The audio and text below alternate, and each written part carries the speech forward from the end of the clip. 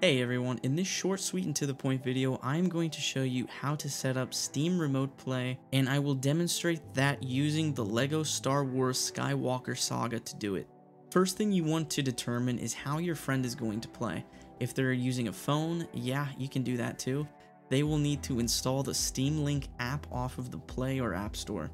If they're using a controller, have them connect that to their computer before trying to connect. Speaking of connecting, that is the next step. Only one person needs to own the game, because while using Remote Play, you'll only be progressing your friend's game. As the host, you'll want to open the Steam overlay and navigate to the top right-hand corner of your friends list and click on the Remote Play button that says Create Invite. From there, you'll go to copy that invite link for guest 1 and send it to your friend. Now, you are able to invite multiple people to the same game, but what I experienced is guest 1 would be able to control the second character, and then guest 2 would be controlling my character as well as me. So typically these sessions are best enjoyed with just one person depending on the game. Now, once your friend has connected, you should be able to designate what type of input device they'll be using at any point from the screen in the Steam overlay. So I could enable the mouse control for them, or the keyboard as well, but we're just going to stick with this mobile phone. I haven't tried it myself, but people have mentioned, at least for the Skywalker Saga, that using a controller as player 1 and trying to have someone use it as player 2 will not work.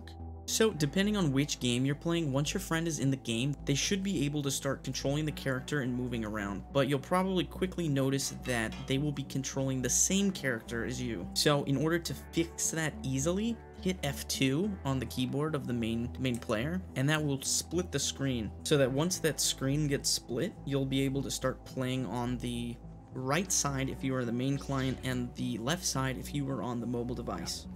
Now, I'm not currently sure how to switch that, but just kind of like try to work with that when you can. Then that's it, guys. Minor housekeeping items to address about Remote Play and it in the Skywalker Saga. If you've ever described your friend as having bad internet, they will not have a good time connecting, as I noticed it was very laggy when my friend tried joining me, and they had about 2 out of the 4 bars.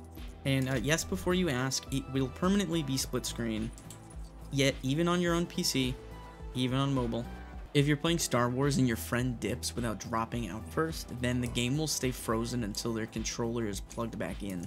So make sure that they drop out first, otherwise you'll get to a screen where you can't continue until they connect back, which they will be unable to do so because they disconnected with that one-time link that was provided to them in order to do Remote Play. So all you need to do to drop out is just hit escape or hit whatever button on whatever device you're using, head over to the right, go to drop out, then you're good to go. And that's it, guys. Good luck with your fake couch co-op experience, and if you have any questions, just drop a comment below and either myself or someone else can help you. And don't forget to subscribe to the channel for more short, sweet, and to the point videos. Later.